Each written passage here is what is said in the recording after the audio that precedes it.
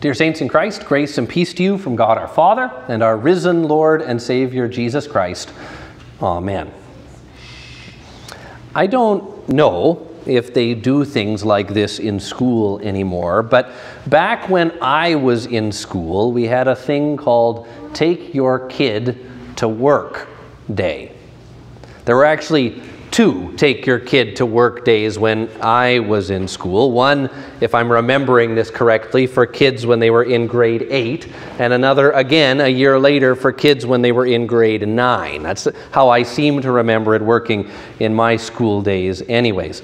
And on these particular days, of course, the kids in those grades would be excused from classes so that they could go to work with one of their parents or perhaps with another adult who maybe worked in a field that the child would be interested maybe in working in someday or something like that. Personally, when I had these Take Your Kid to Work days, I just went to work with my parents. The first time, I went to work with my mom, and the second time, about a year later, I went to work with my dad. And what I remember about both of these experiences is that they were both boring. My mom, at the time, was a school librarian.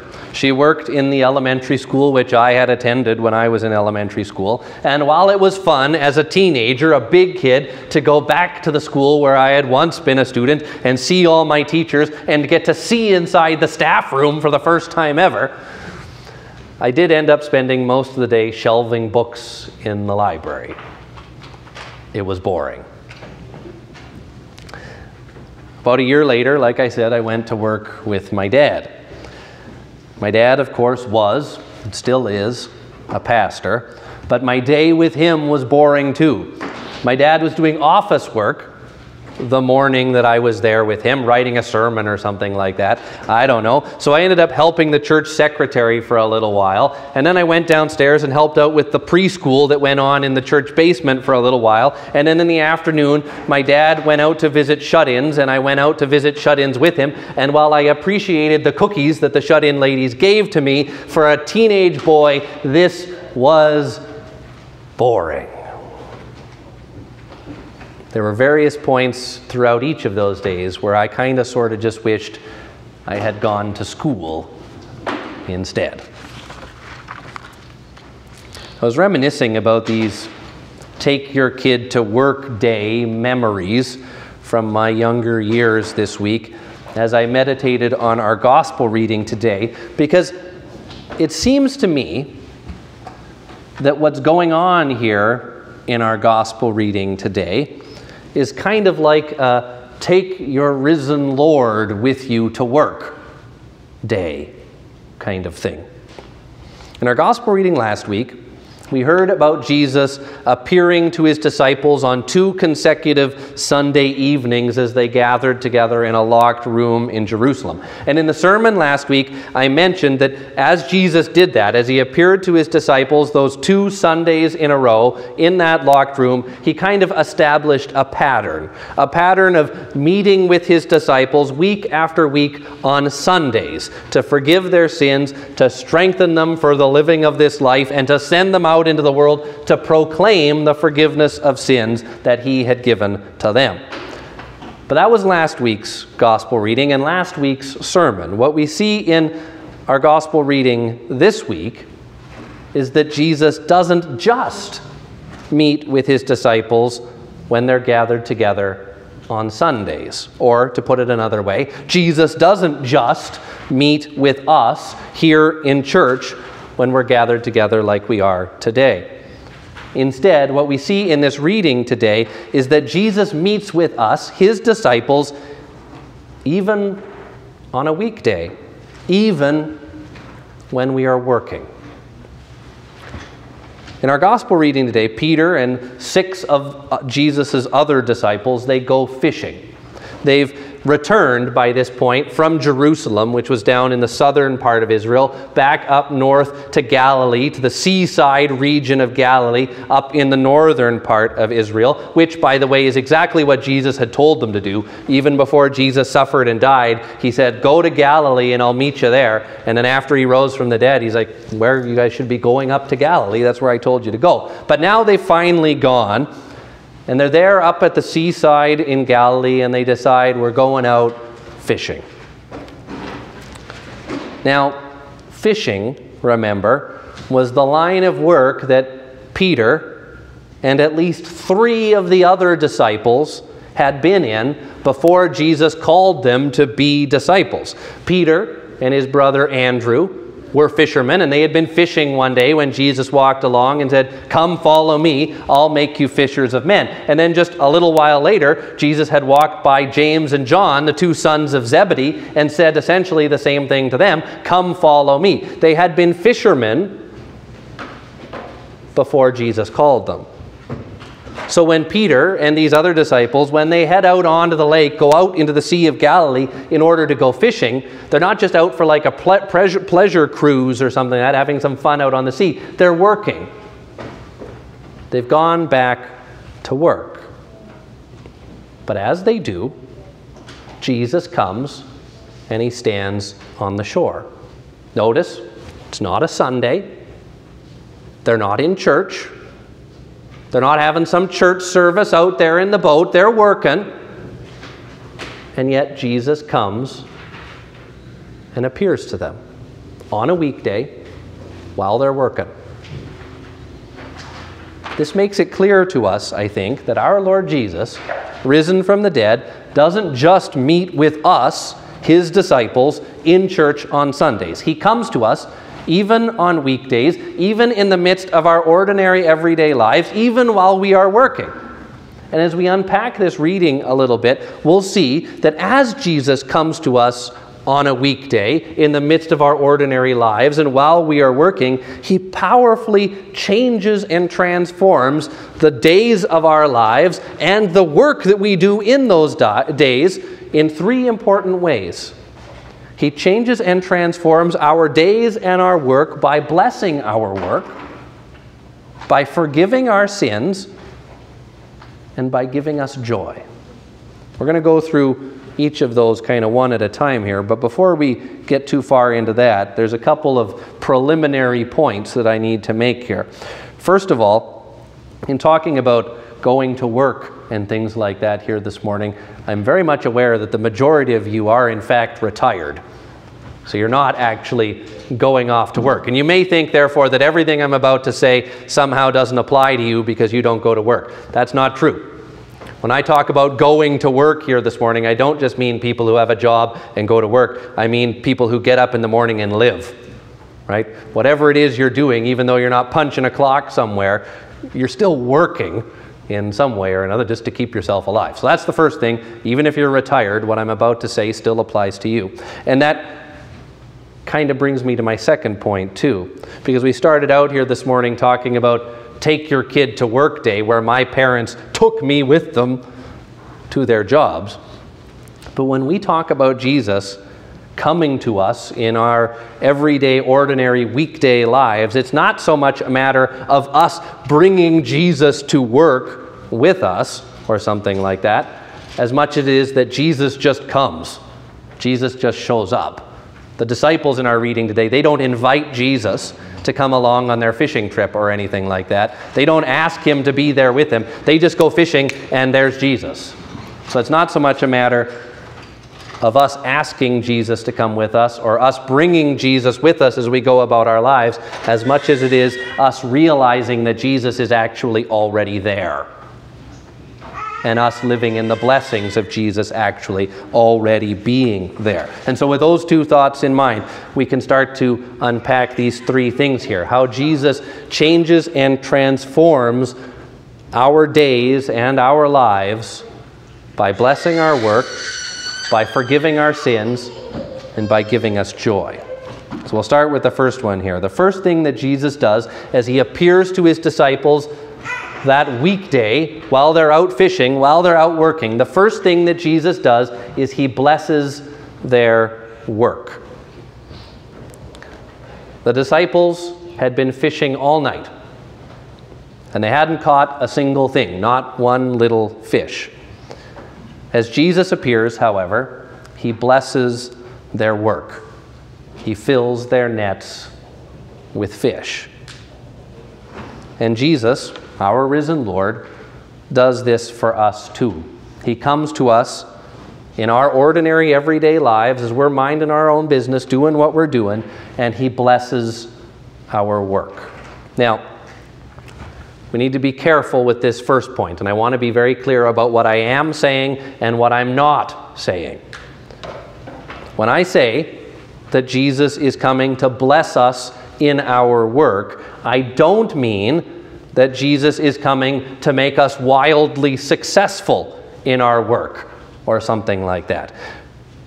Jesus doesn't promise worldly health, worldly wealth, worldly prosperity to any of his disciples. And that's not what the net full of fish means. It doesn't mean that when Jesus comes to us in our ordinary everyday lives that everything is going to be great all the time and he's going to pour out abundances of blessings on us each and every day, that we just kind of scoop them up and we can't even take them all in because they're so great. That's not what we're talking about here.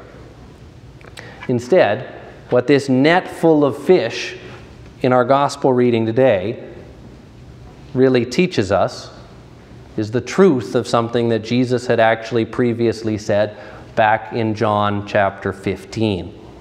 In John chapter 15, Jesus talks about how he is the vine and we are the branches. He says, I am the vine, you are the branches. If you abide in me, you will bear much fruit. And then he says, apart from me, you can do nothing.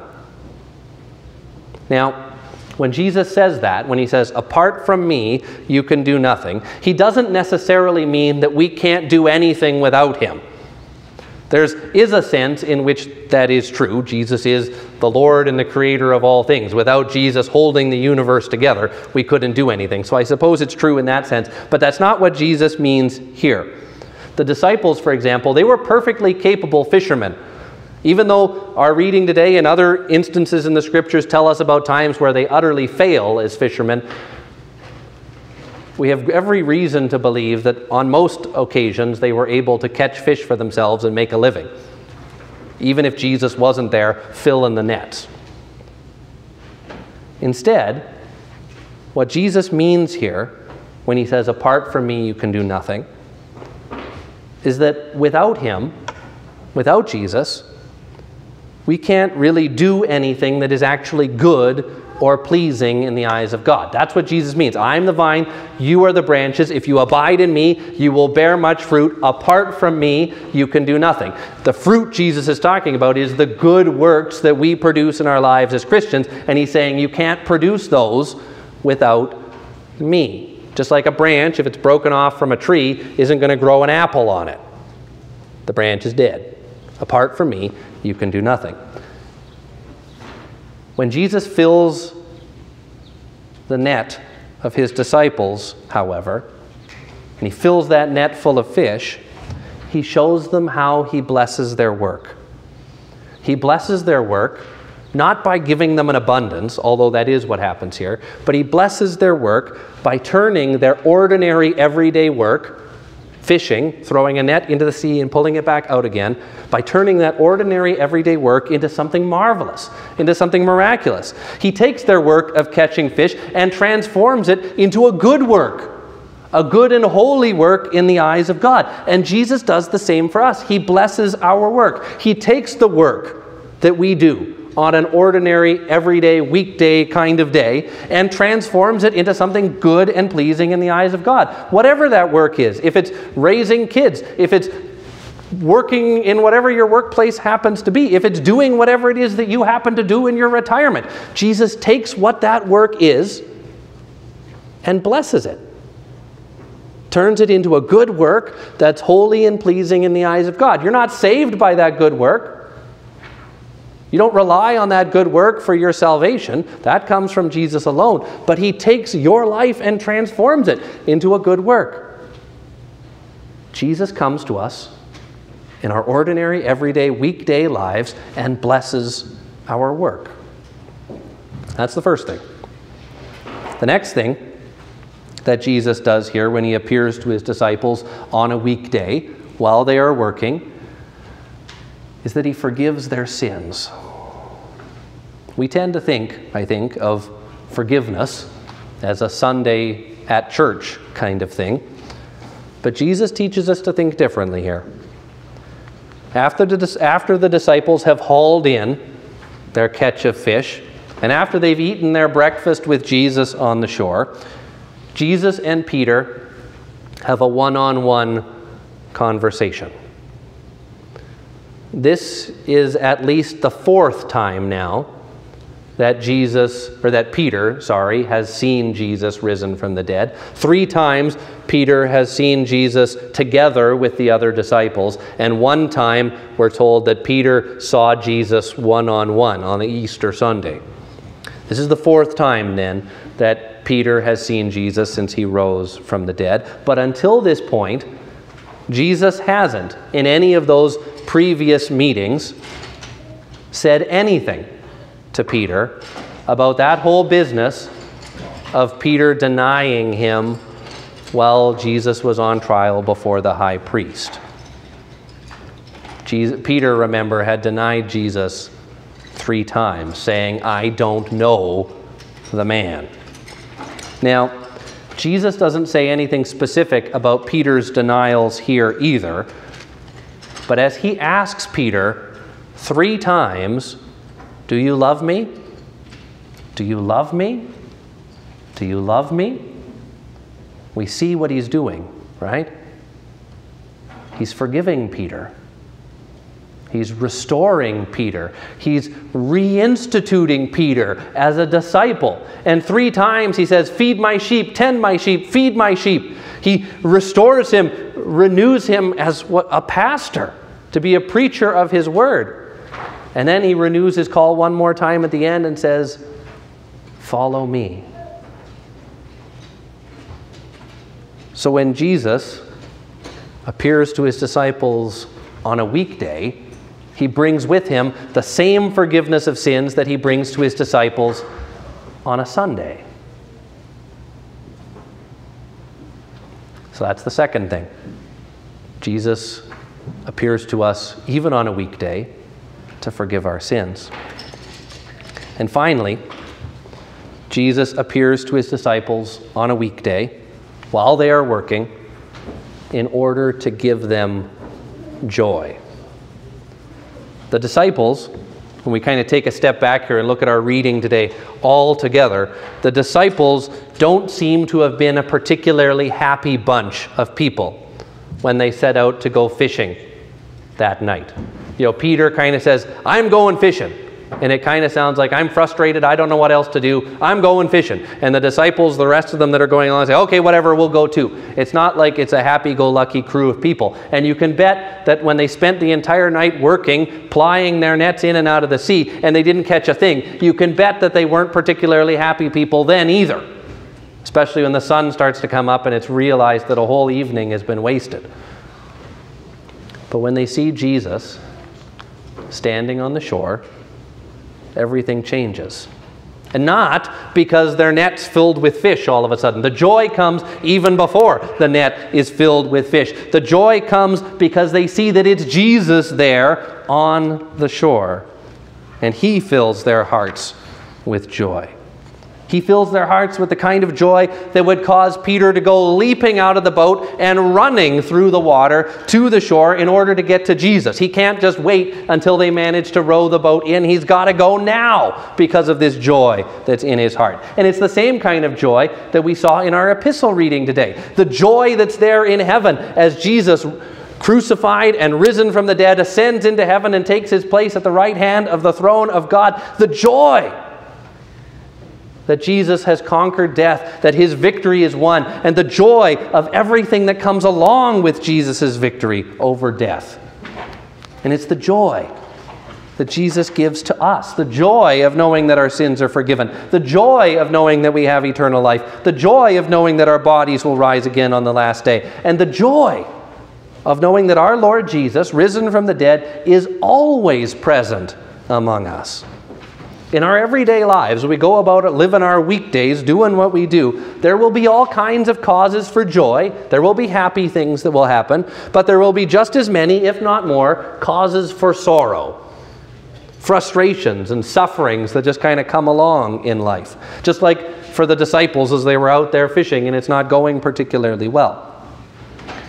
In the midst of all of that, however, in the midst of all the frustrations and sorrows that there are there in life, we have this joy. The joy of Jesus who is constantly present with us. The joy of Jesus which is more than just a feeling, more than just an emotion. The joy of Jesus which really is Jesus himself and his victory over the grave, which is right there with us every single step of the way. Our Lord Jesus isn't just the Lord of Sundays. He is the Lord of Sundays, but he's also the Lord of Lords and the King of Kings, and risen from the dead. He's the Lord of every single day that ever happens in this creation. And he's present with us, his people, each and every day. He's present with us to bless our work and make it holy. He's present with us to forgive our sins, and he's present with us to give us a joy which the world and all of its sufferings and frustrations cannot take away. And so when you put all that together, what you get is the realization that when Jesus, your risen Lord, comes with you to work, it's never boring. In Jesus' name, amen. Now may the peace of God, which passes all human understanding, guard our hearts and our minds in Christ Jesus to life everlasting. Amen.